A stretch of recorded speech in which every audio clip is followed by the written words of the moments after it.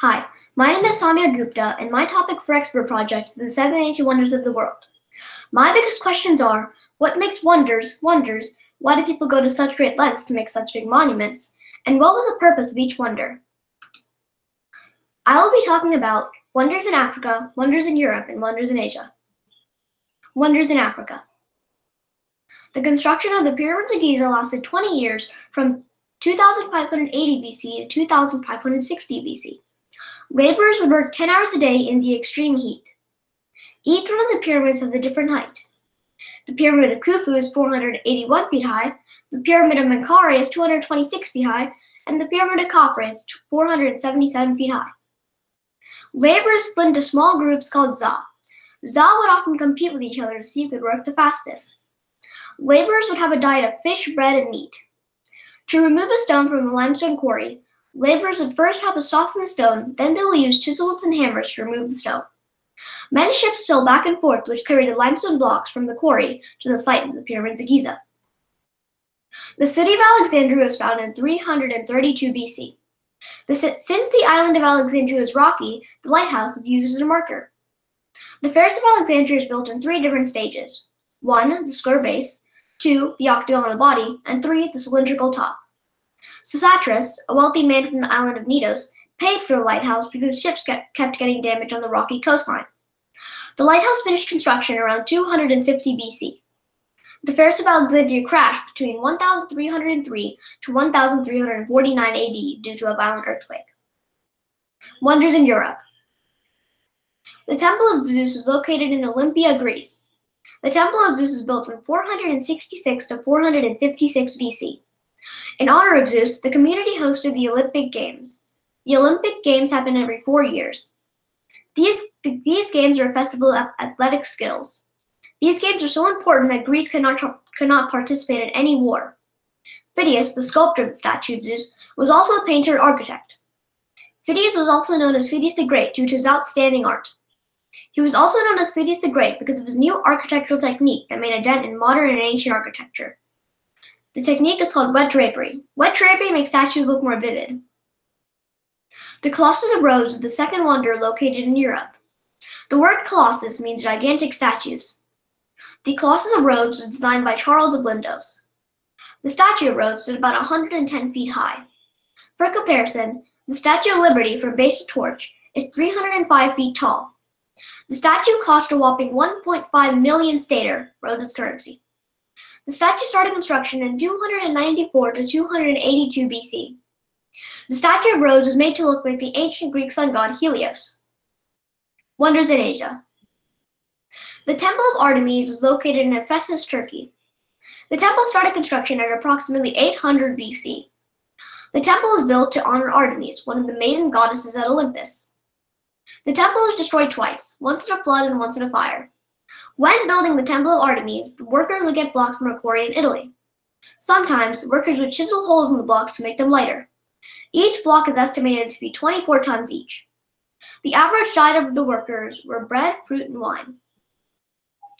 The gardens of Babylon were in the Mesopotamian civilization.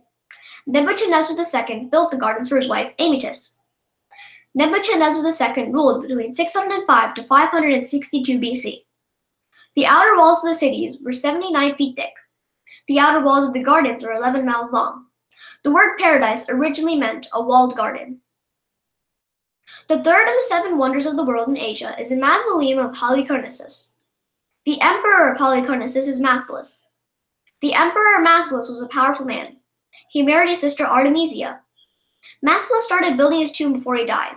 Sadly, Mastulus died before he could finish his tomb. The mausoleum of Halicarnassus became so popular that the modern English word mausoleum means above-ground burial chamber. If I could go back and research more about my topic, I would. I would research the background of the cities these wonders were built in.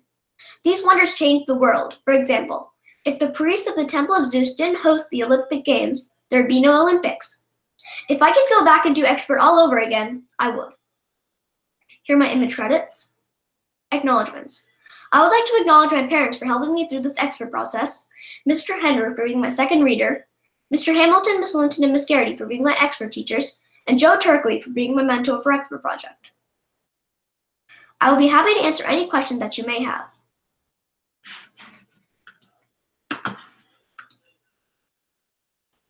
Abhishek. So I had two questions. One was, what made you want to research the Seven Wonders and maybe not like some other sort of architectural thing? What made me want to research the seven ancient wonders is that last year for spring break, I went to France and I forgot the place, but I went to the city of Guam. The city of Guam was a ancient city that was ruled by three different kingdoms, per se. It was ruled by the Romans, the Greeks, and the Hellenistic.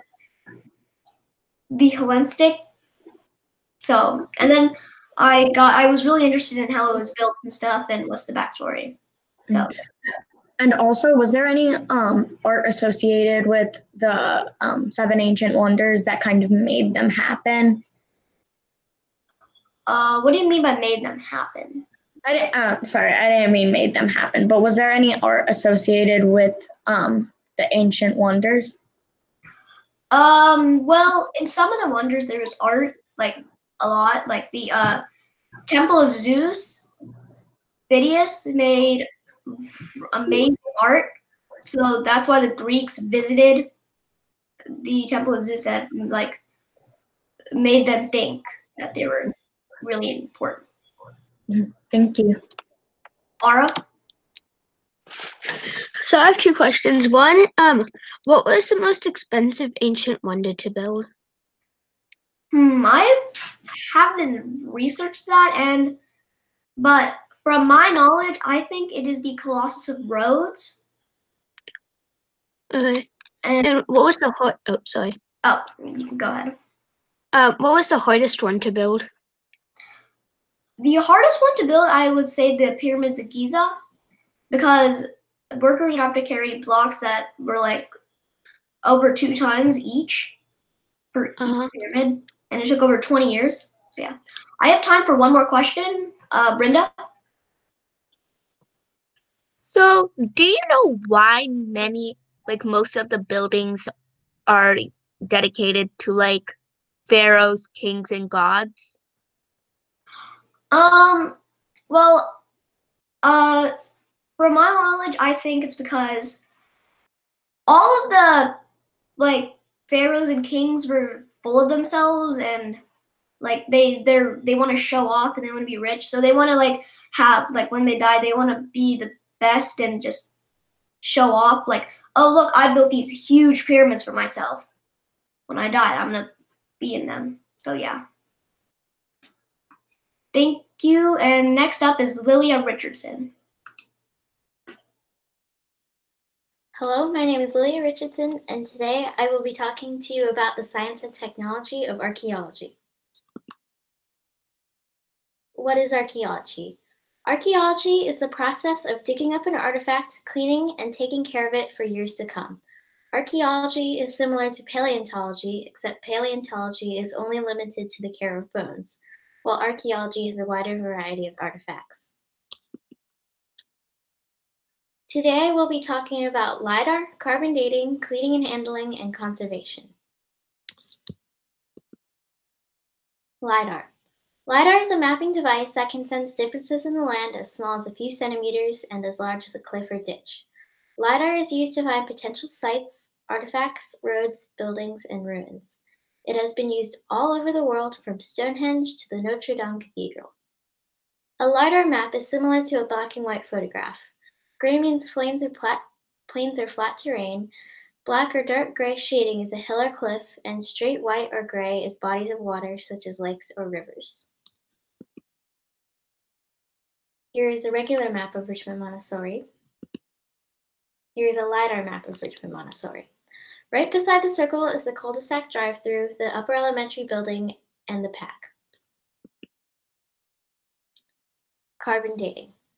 Carbon dating is a method of dating a natural object. All natural objects like charcoal, plants, and animals have carbon-14 in them. When that item dies, the carbon-14 slowly deteriorates. When the item is recovered, scientists can measure how much is left, giving an estimate of when the artifact was dropped on the ground or died. For example, in this diagram, we will see the corn absorbs the C14, the turkey consumes the corn, the turkey dies, and the C14 decays. Then archaeologists find these turkey bones and can determine a good estimate of when that thing died. Willard Libby, the inventor of carbon dating, in 1946 was actually a chemist, not an archaeologist. Cleaning and handling. Cleaning and handling techniques are fundamental to being an archaeologist. Improper care can cause horrible damage or in some cases irreversible damage to an artifact. Such cases are when the artifact is improperly handled, cleaned, used, or stored. All artifacts are cleaned, whether it's with a toothbrush or with a bucket of detergent. All artifacts must be accounted for. In these pictures, I am at CAPE, the Center for Archaeology and Preservation Education, cleaning artifacts found at the Fairfield Plantation with a toothbrush. Conservation and conservators. Conservation and conservators are fundamental in archaeology. Conservation is taking care of an artifact for years to come to educate and honor the history of an artifact. Conservators are the people who do these things. Conservators work in large labs with cleaning tools and storage facilities. DHR, the Department of Historic Resources in Richmond, has over 6 million artifacts in its facility, and only a small percentage has actually been permanently conserved at DHR. In this photo, I am with Kate Ridgway, my interviewee who is a conservator at DHR. Conclusion. I have learned so much on this expert journey. I have learned about LiDAR, carbon dating, cleaning methods, how to spell my topic, conservation, and so much more. I have learned how archaeology is so important to the world and the things you and I at Montessori have been studying recently. I am so proud to be a part of Expert 2020. Acknowledgements. I would like to acknowledge my peers and mentor Ryan for reading over my paper, my parents for not letting me procrastinate and helping me when needed, my teachers for helping me through this expert journey, and Kate Ridgway. These are my image credits. I will now be taking questions.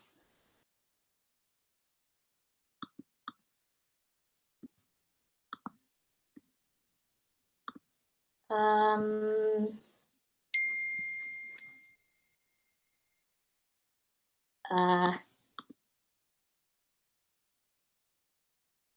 a minute, it's not coming up on the chat. Oh, Abhishek. How do you get a map of RMS like as like a LiDAR map? I think it's a LiDAR map. Yeah, there's this website that you can like search up anywhere, and it will turn it into any map. So, oh, that's cool. Thank you. Ainsley.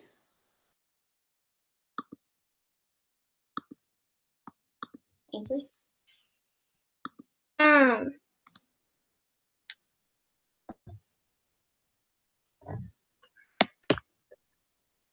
What's your favorite part about archaeology? Probably LiDAR and carbon dating because I thought this was really cool.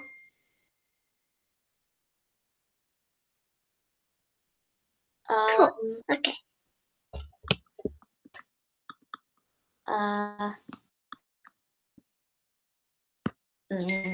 Rena?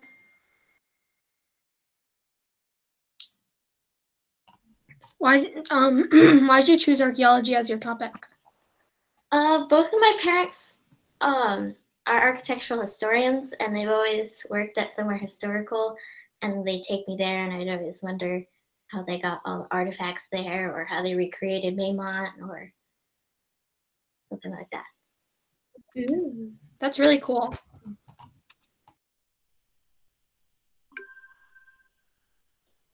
Okay, up next will be Caroline Bell. Hello. My name is Caroline Bell, and I chose to research sharks. No one shark is the same. Eyewitness books. Tonight, I will be covering shark hunting behavior, shark attacks, and shark imperilment.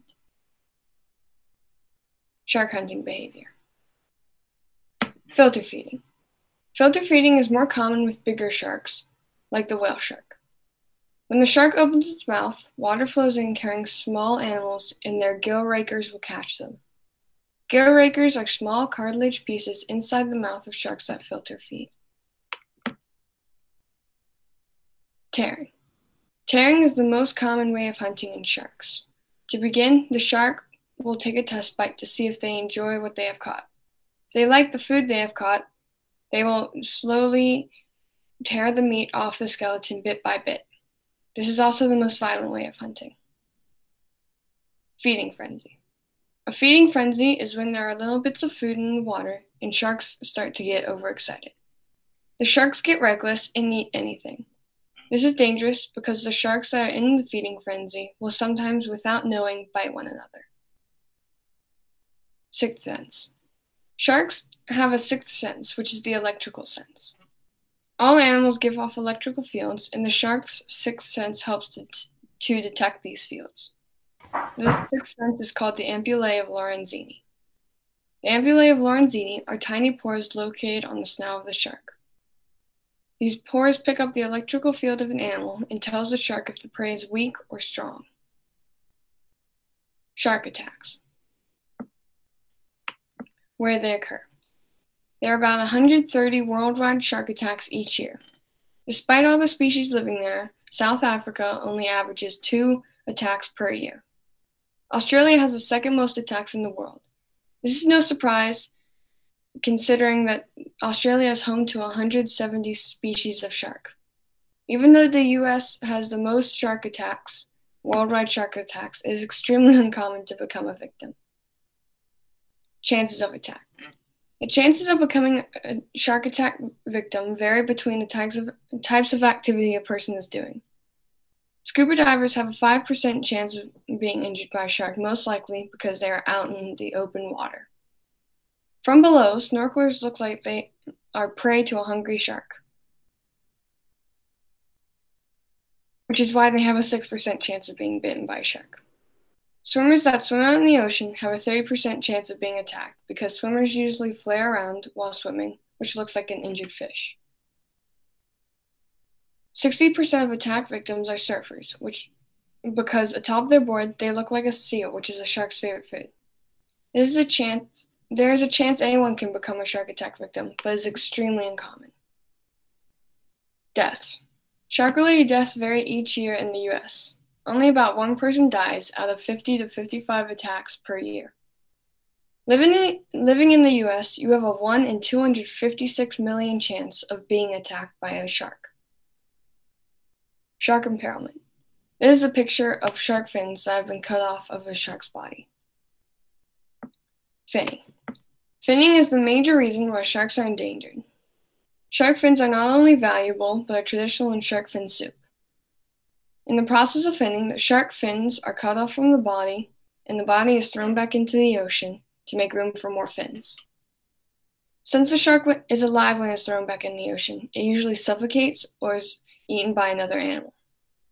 Shark fins have no taste or nutrition, but are used in shark fin soup simply for the texture and tradition it gives. Endangerment. Humans kill about 100 million sharks each year, mostly intentional.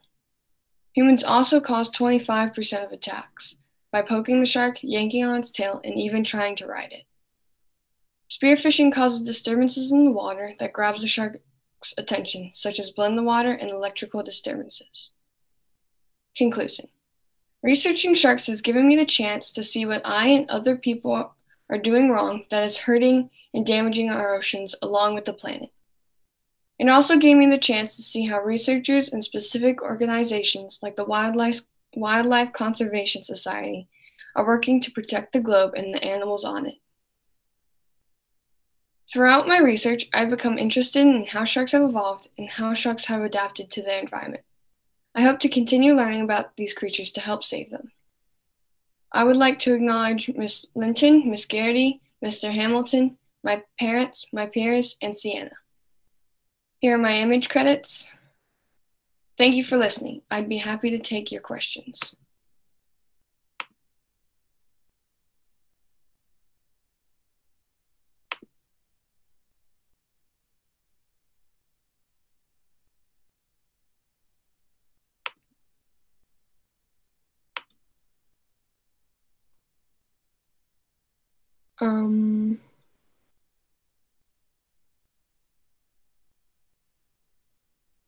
Amrutha? How long can sharks live?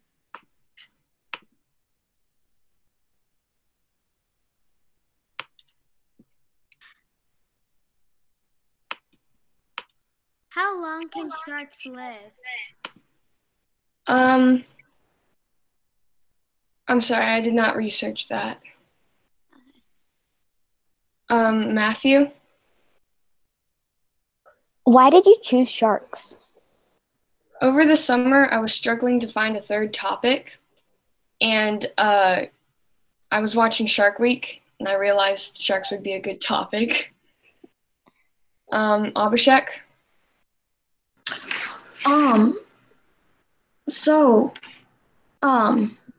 No way.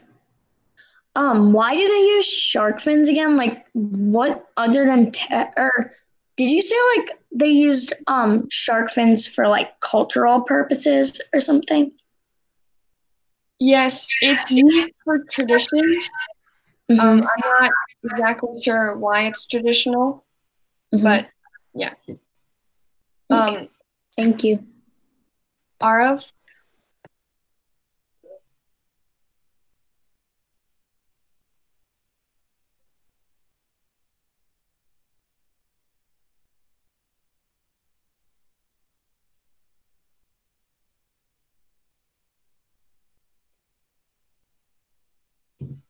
Arav, are you available? Yeah, sorry. I have the same question as Abhishek. Oh, okay. Sophia? Okay, why would somebody want to ride a shark in the first place? That's dumb. I do not know. I think they don't realize what it does to the shark. Yeah. That's all the time I have. Hello, my name is Tom McLaughlin. For my SRIP project, I chose to research spices. In this presentation, I'll be covering the origins of spices, the spice trade, and how spices are generally used. What they really are. The term spice originates from the Latin word species, meaning valuable. Spices mainly come from different parts of different plants from different parts of the world, making them all slightly unique. All spices being different means they also change in value. For example, a pound of common black pepper costs roughly $3, whereas a pound of saffron, the most expensive spice in the world, can cost anywhere from $500 to $5,000. The spice islands. Spices come from all over the world, but in ancient times, there are fewer spices that people knew about where they came from. In ancient times, the only known source of nutmeg, clove, and mace were in the Maluku Islands in Indonesia, hence giving it the title the Spice Islands. The Spice Islands were invaded many times with hopes for control over the islands. However, no one ever had clear control. Other sources of the three spices were later found. The spice trade. The spice trade played a major role in history. It took place mainly in the Middle Ages, but it went back earlier even. Paths merchants took to get from trading port to trading port were called routes. The trading ports were where all business was done, and because spices were sold more often than anything else at these ports, the routes are commonly referred to as the spice routes.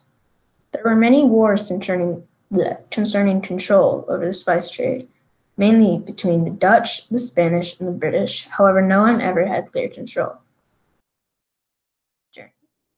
Sometimes, for traders to get from port to port, they would need to travel through the ocean. At the time, this was extremely dangerous, for one could get stuck in a storm and the ship would capsize. Many explorers were involved in creating routes and finding new spices. Vasco da Gama, a famous Portuguese explorer, traveled to India from Portugal and founded many routes as well. When Christopher Columbus made the voyage to America, along with gold, he was searching for pepper. Uses. Spices have been used for many different purposes throughout history. They mainly have been used for culinary purposes, but also for medicine. As a trading material in the spice trade, spices were extremely valuable. Ancient uses. Early humans are said to have accidentally dropped pieces of meat into bushes, giving it a different flavor, thus forth technically being the discovery of spices. Later on, spices were used differently in different ancient civilizations. For example, in China, clove was used to sweeten breath, whereas Roman soldiers would put the spice in their boots to prevent infection. Conclusion. In conclusion, the history of spices is more than meets the eye. It is overlooked by many who do not take the time to learn about it. Expert has been such an exciting new experience that I'll remember for many years to come. I'm so grateful for this opportunity, and I would not have made it to where I am if not from the support of my peers. I'd like to acknowledge Ms. Kalin, Ms. Linton, and Mr. Hamilton for being my expert teachers, my fellow sixth years for helping me along the way, my parents for always supporting me, Dr. Sydney Watts for letting me interview her, my uncle for being my second reader, Avi Gupta for being my mentor, and my brother for letting me use his computer and providing help and support whenever I needed it.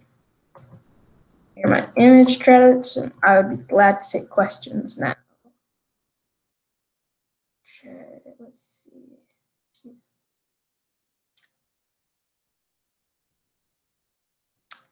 Amrita?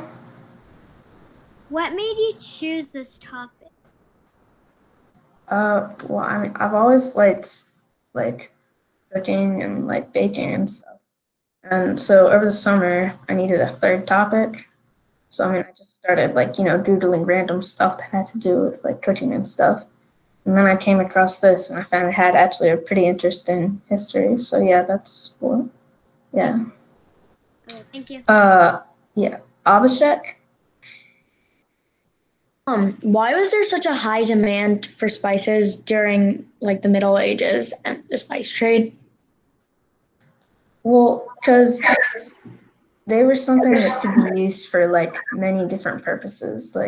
You could consume them, or people would pay their rent with pepper because it was a more reliable currency. With metal coins, it could vary the amount of metal that was actually in the coins. Yeah.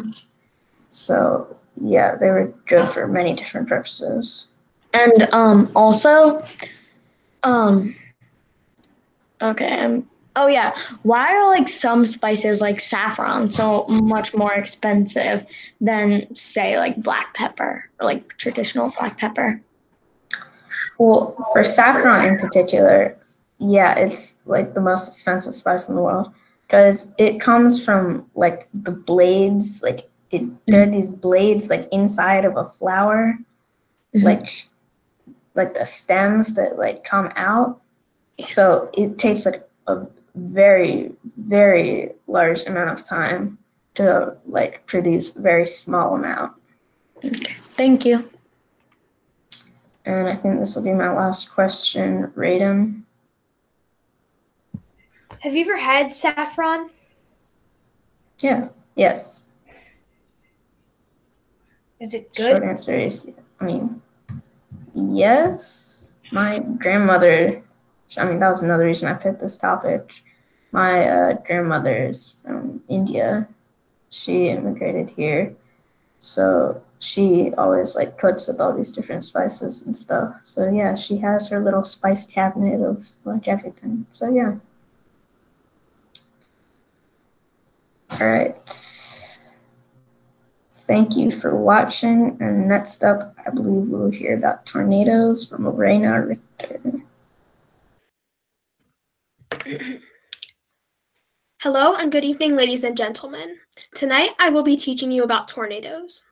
I'm sure right now you are thinking about how dangerous these storms are, but by the end of my slideshow, I'm sure you will be fascinated by the beauty and power of these swirling storms. Tornadoes. A tornado is an intense, rotating storm that often destroys houses, businesses, and more.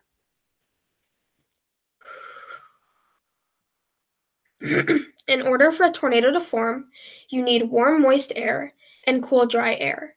When these two air masses meet, they create instability in the atmosphere.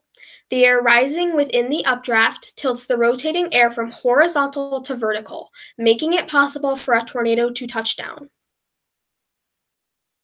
A tornado can go very fast. The average speed of a tornado is 30 miles per hour, although some tornadoes can reach speeds of up to 70 miles per hour. Tornadoes are also very large in height. They are usually a part of a cumulonimbus cloud, which is very high in the air. That makes the average tornado 45,000 plus feet tall, possibly almost 80,000 feet tall.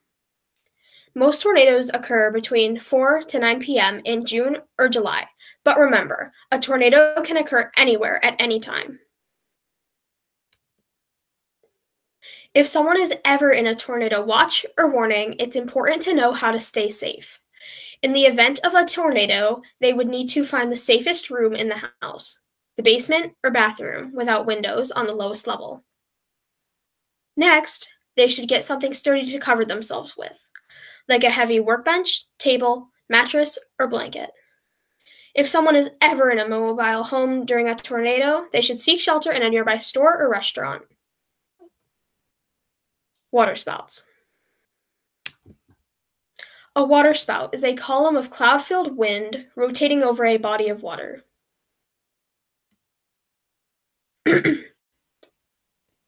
When a disk of light appears on the water, it could mean a waterspout is forming. What happens is, the high temperature of the surface warms up the air in contact with it and causes strong connective upcurrents. These upcurrents are very wet because a large amount of water evaporates into the warm air. As the air rises, it cools. The water vapor condenses and cumulus clouds start to form. If the air is unstable, inflowing may start to rotate. That rotating air eventually grows into a waterspout. The average waterspout can range several hundred feet in height to a few feet in width. These storms also go an average speed of 50 miles per hour. For comparison, a car on the highway would normally go about 5 miles faster. Dust devils and whirlwinds. A dust devil is a strong, relatively short-lived, and well-formed whirlwind. A whirlwind is a column of air rotating rapidly. Dust devils form when a hot air pocket forms near the surface of the Earth.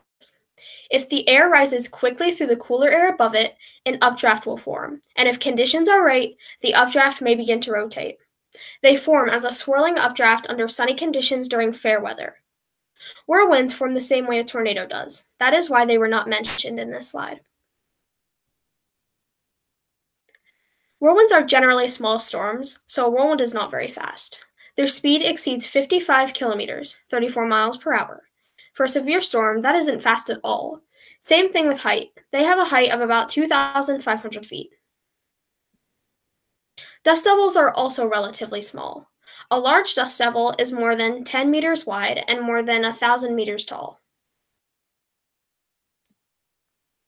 In conclusion, all of these severe storms are fascinating in their own ways. I hope you have all learned something new tonight by reading my Expert Project 2020. Remember, always stay safe in the event of tornadoes. They are dangerous storms. My image credits. A special thanks to Chris White for letting me interview him and giving me amazing information. Miss Linton, Miss Kaylin, and Mr. Hamilton for revising my expert paper and supporting me throughout the project. My parents for working with me on a Wednesday night. My fellow students for giving tips and added support. And Chloe and Sylvie for being very helpful and supportive mentors. I will now be taking questions.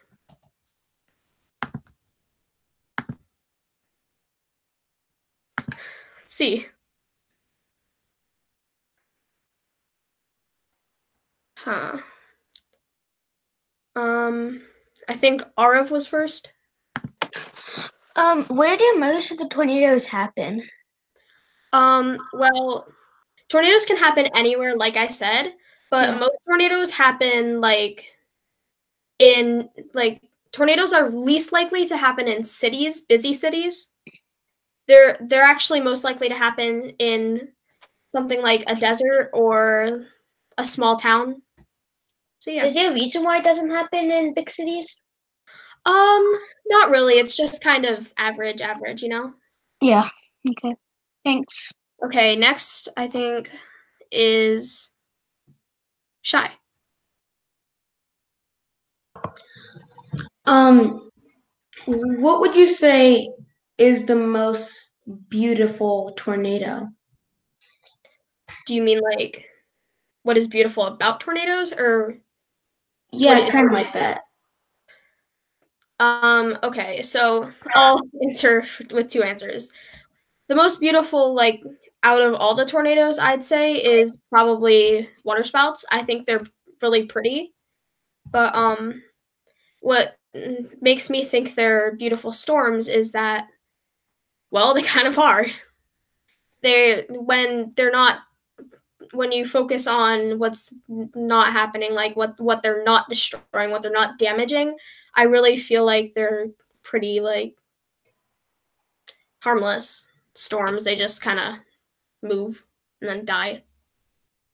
So yeah. Thank you. No problem. Joshua.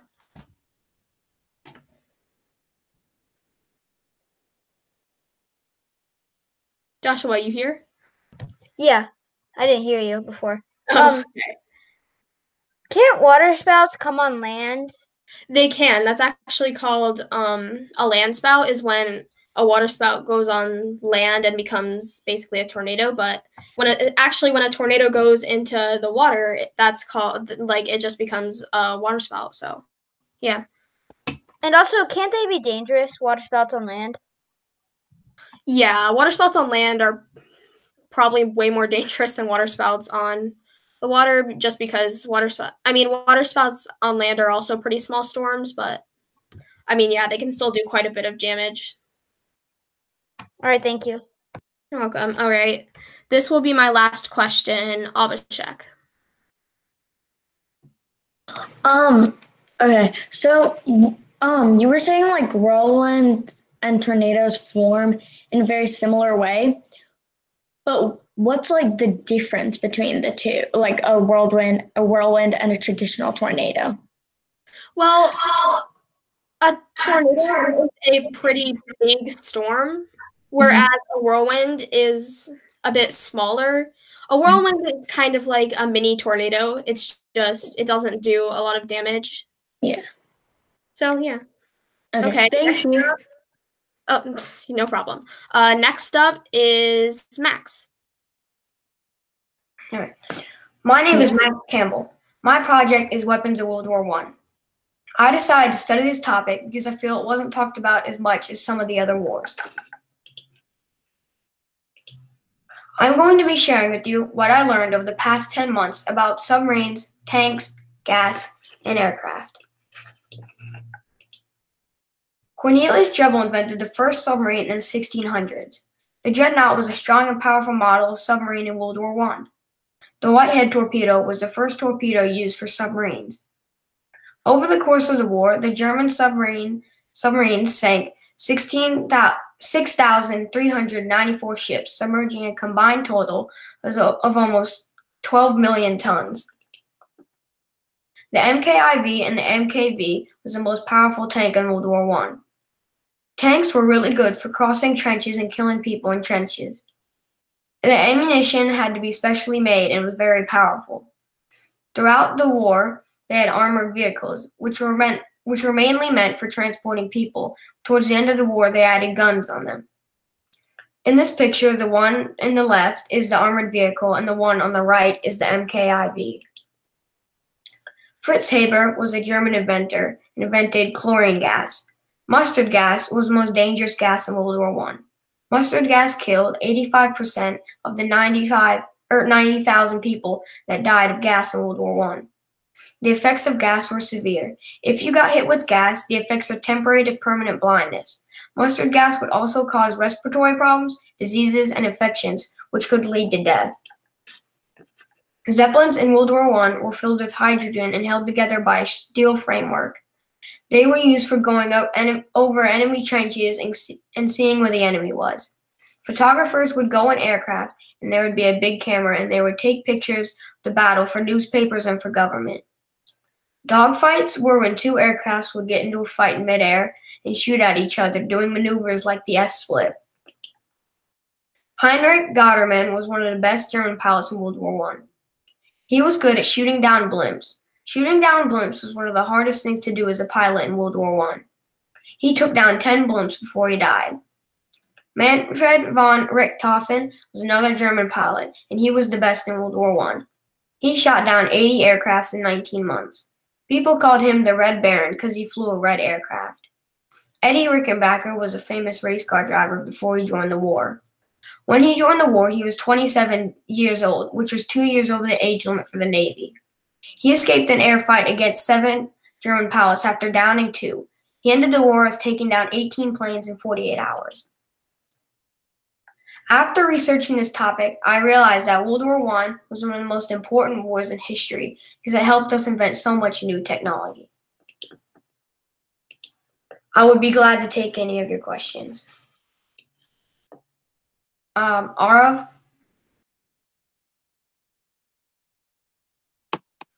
Why did you decide to do this topic? I mean, this war, not like other wars.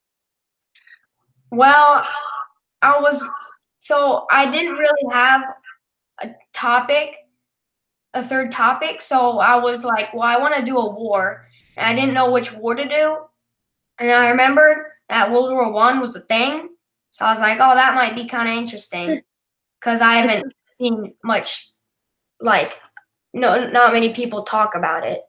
Yeah. Okay, thanks. You're welcome.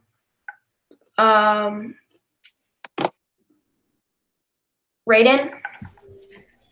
Didn't tanks get their name because when they were being engineered, they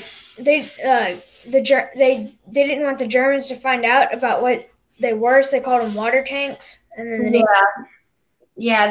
they called them water tanks, so the German thought that they were inventing tanks for water, but they were actually on land. And then when they first used them in war, the Germans were really surprised. Joshua?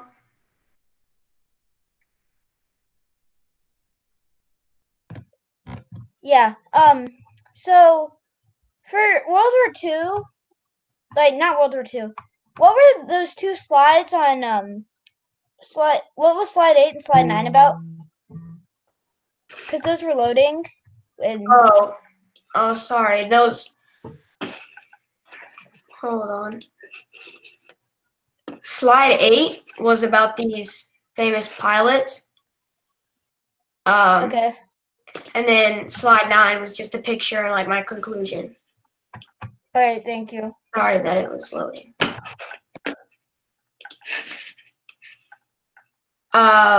Abhishek?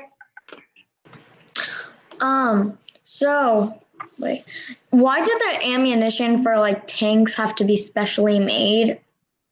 It had to be made because it was really powerful and it took a lot of metal to make. Mm-hmm. And they just need special machines to make it. And it had a lot of gunpowder in it, so it could shoot really far. And they just weren't the average bullet. They were just bigger, so they had to use different machines. Okay, thank you. You're welcome. Okay, I have time for one more question, and that would be Matthew. Did they invent new vehicles to armor, or did they just use vehicles that were already being produced and then armor those?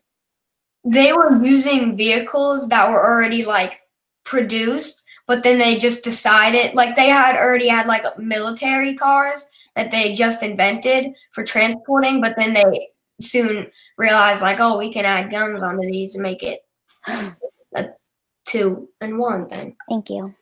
You're welcome. Okay, thank you for listening. Thank you, Max, and everyone else for those amazing presentations. And congratulations, 6th year experts. You guys were awesome. We are all so proud of our 6th year friends. If you would like to know more about the topics discussed this evening, you can visit the RMS website to read the papers the 6th year experts wrote.